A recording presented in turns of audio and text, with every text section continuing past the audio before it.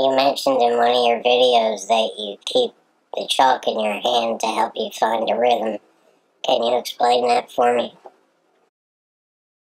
Yeah, picture yourself having the pattern all lined up and knowing what to do, and you're backed up on the one ball a couple feet, and you want to step into the line.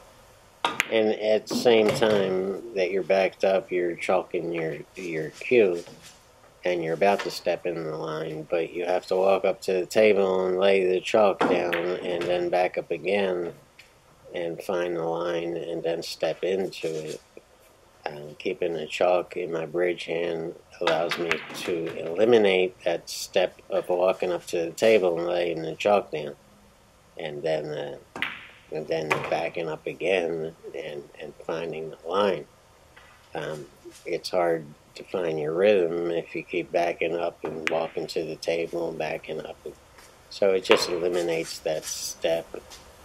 And I know guys that go out and they buy this expensive chalk and they keep it in their pocket, and I just couldn't imagine digging in my pocket every time I went to shoot a shot, or every other time, or every third time. It would just break my rhythm. So you're a rhythm player. Yeah, I've always have been a rhythm player. When I'm really, really on my game, my rhythm's pretty flawless. Does it bother you when other players from other tables get in your way, or you have to wait for them to break? Yeah, it does bother me a little bit, but it's part of the game. Usually, I take that time to walk to the table and get something to drink, or order something from the barmaid or whatever. But yeah, it's a bit annoying, and I like pool rooms that are spread out and have plenty of room, so that doesn't happen. But they're getting more and more rare. Do players purposely try to break your rhythm? Yeah, that happens a lot. When the legitimate players who've been around the block a few times, they recognize it, and I've had on the occasions where I laid a chalk on the table, I've had players hide the chalk, drop it in the pocket, do all kinds of stuff just to break my rhythm. I've had people send barmaids over and girls over to talk to me just to break. They'll do anything to win.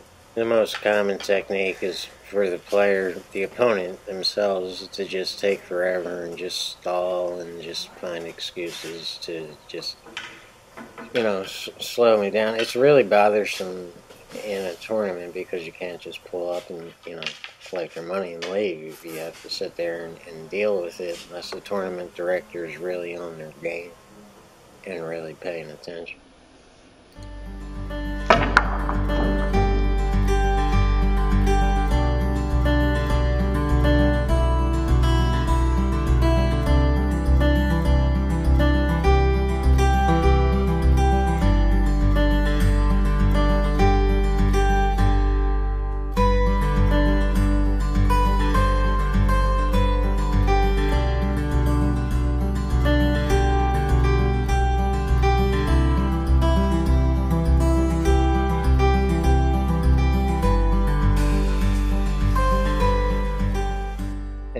Gunnet calls it a tell. Keep your eye on the chalk. It's currently in my bridge hand right now. I think I laid it on the table 2 times during this whole rack, which takes exactly 1 minute and 18 seconds, which is about average for me when I'm really on my game. Some racks are a little faster and some are a little bit slower depending on what I'm dealing with on the table.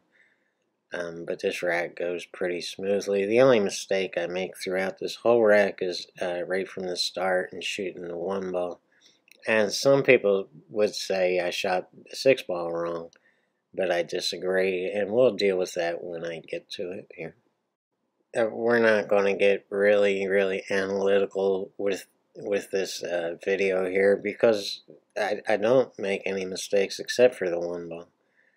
And the whole video topic is more about rhythm and what a rhythm player is. And I believe we're all rhythm players. It's just that some people's rhythm is slower and some people's rhythm is faster. If you look if you look at a player like Jason Shaw, it's very obvious to see that he's a rhythm player and he has a really fast rhythm.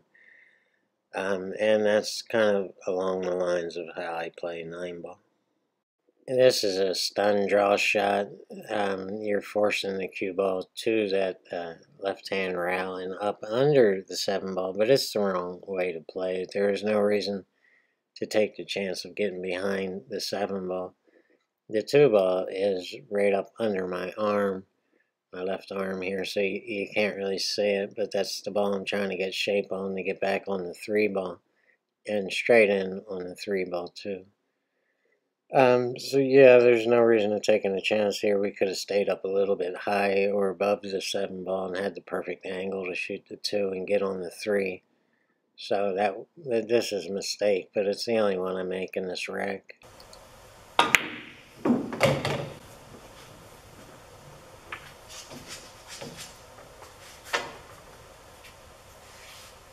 This is just center ball, what I call a wedge shot. It's just a stun shot to move the cue ball straight back up their down table on that 3-ball. So if I had gotten higher on this 3-ball, it would have been a lot easier to get closer to the 3. But it's really not about getting close to balls. It's about getting the right angle on the balls.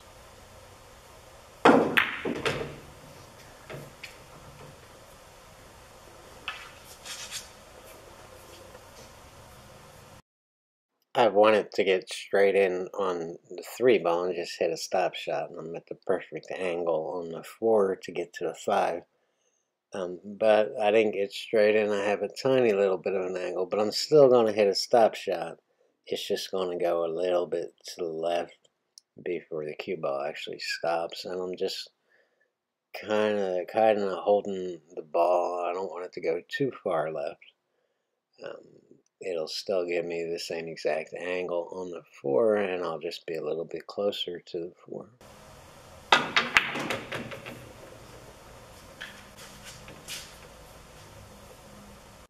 Most amateur players would put a little top on this ball, and they would try to get behind the 5 to shoot it in the side pocket. The reason that's a bad idea is because we often go a little bit too long, and then if that happens, you're going to be on the wrong side of the 5, and you're going to have a lot of trouble getting on the 6-ball from there. You'll still have to put a little bit of left on this just to get the right angle, but you want to come up behind the 5 on this side and just roll up for it and shoot the 5 in this corner down here.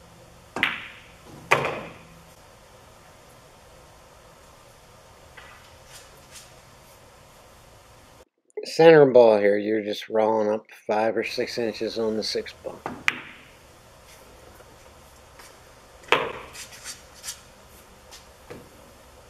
Now, I have the opportunity to get a lot closer to the 7-ball on the shot right here.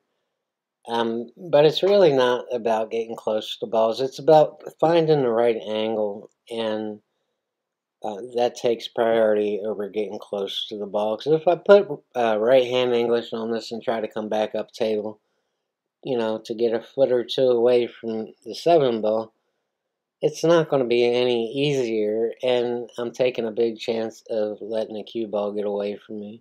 So with this shot here, I have the right angle to come off that left rail and play the line on the 8-ball.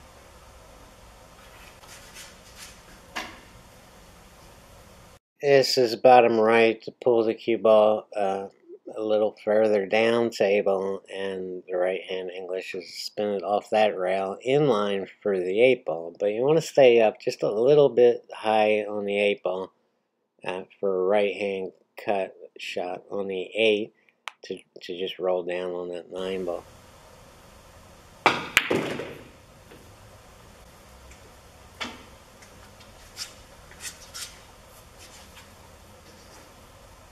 And once again, here's a stun shot to where you're just kind of stopping the cue ball, except we have a little bit of an angle, and there we go, right on the 9-ball.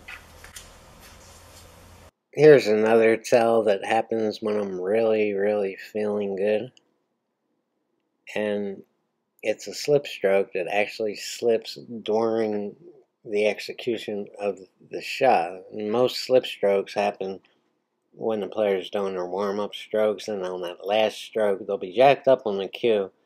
But as they're getting ready to pull back on that final warm-up stroke, they'll let the cue slip through their hand, and they'll grab it further back on the butt, and then they'll follow through. This one's a little bit different and actually happens during the shot.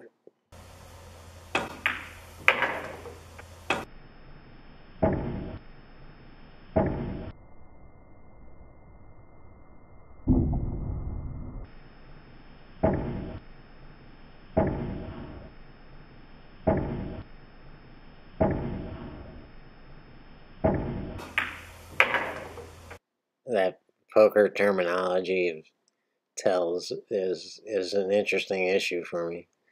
But it doesn't concern me that I'm broadcasting my tells, as Gunnett says, all over the internet, so people know about them. But I don't keep it a secret while I'm out there playing. If somebody tries to stall me or shark me or whatever, I'm the first to speak up about it. And nowadays, in the old days, it did affect my game. But now I'm old, and it's kind of funny for me when people try to do it, because I see it as desperation. And there's really only one way to handle it. I mean, they can't come up and rip the chalk out of my hand. Um, and if they never get to the table, they can't stall me. So, the philosophy is just don't let them to the table. And if you have to let them to the table, don't leave them an easy shot. Snooker them and really frustrate them.